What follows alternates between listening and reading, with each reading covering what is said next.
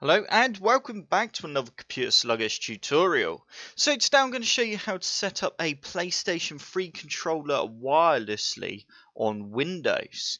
So to do this, first you need to head on over to the link that's in the description below and you will end up with a file that looks like this. So you now need to right click on this file and go extract files. And whilst it's doing that, you now need to right click in the bottom left hand corner. And we're going to go up to settings, and once you're on settings you now need to go to devices. Then we're now going to go to over on the right hand side, you need to go to devices and printers, and you will end up with a window that looks like this. So I'm just close down that settings page now. So as you can see, I've not got any PlayStation 3 controller on here at the moment. Nothing exists. So once you've extracted these files, you can now go into the folder, and we're just going to go to the bin directory, and you can now plug in your Bluetooth dongle, so your Bluetooth USB, or if you're using a laptop and it's already got Bluetooth built in, then that's absolutely fine. You don't need to do anything just yet. So once you've plugged in your Bluetooth USB, Windows may detect some new drivers for it, or it may not. It depends really. Windows might already have the drivers installed.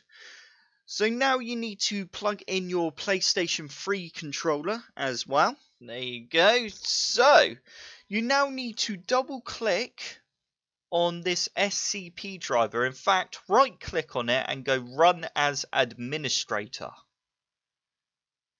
And you will end up with a window that looks like this.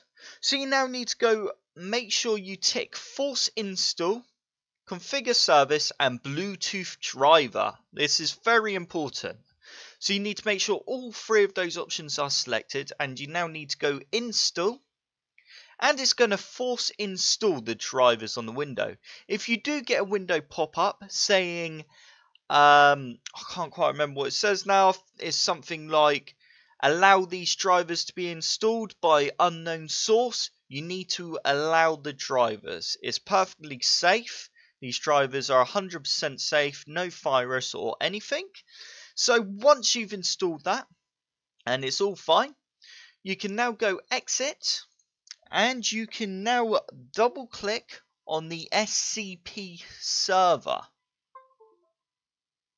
So as you can see, we do have our controller at the top here, under pad 1. So it has detected our PlayStation 3 controller now. So if we go back to our devices and printers, as you can see, it's come up as a Xbox 360 controller, which is perfectly fine. That's absolutely fine. It doesn't matter. So we can just minimize that now. And we can now unplug. If I double click SCP monitor as well, so there we go. As you can see, at the minute it's charging and it's plugged in as a USB. But where we've installed our Bluetooth drivers, if I now unplug this controller, you should only have one red light on the controller flashing with port number 1.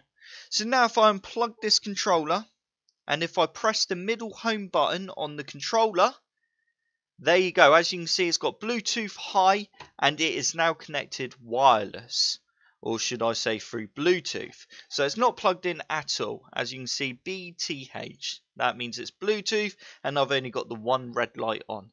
So that is how you connect a PlayStation 3 controller to Windows. I hope this tutorial helped. If it did, hit the like button below, and if you have any questions or weren't too sure on something, comment below and I will try and comment back. If I don't, I'm sure someone else might know the answer.